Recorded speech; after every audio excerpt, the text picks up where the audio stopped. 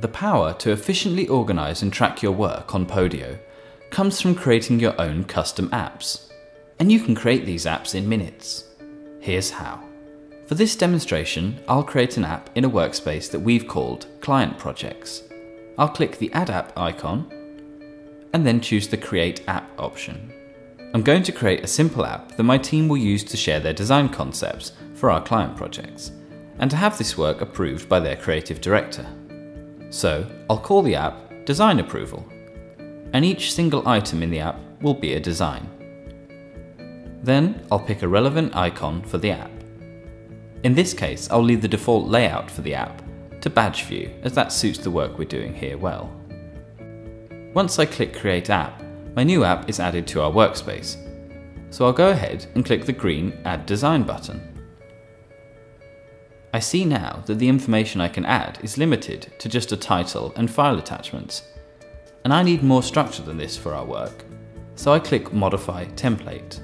I see all the different field types I can use in my app's template on the left. The fields used in the template of the app define the information that can be shared and organised using the app. So I'll add the fields that I need before customizing them. I do that by simply dragging and dropping them from left to right. I'll change the name of the date field to Sign-Off Deadline, the contact field to Designer, the category field to Status, and then I'll add the different states the design could be in. My text field will be called Description, and my image field will be called Screenshot. This last field, the Relationship field, will link this app to another app. In this case, I'll link it to my Projects app, so all the designs in this app can be linked to the projects that they're for. This will make the context of the work clear and easy to find in the future. Now I have the fields in place, I click Done, and the app is ready to use. I can now immediately add all the information I want to create the first design in this app. Once all the fields are complete, this is how it will look. The design has a title, a deadline, a responsible person for creating it, a status, a description, and a screenshot of the design.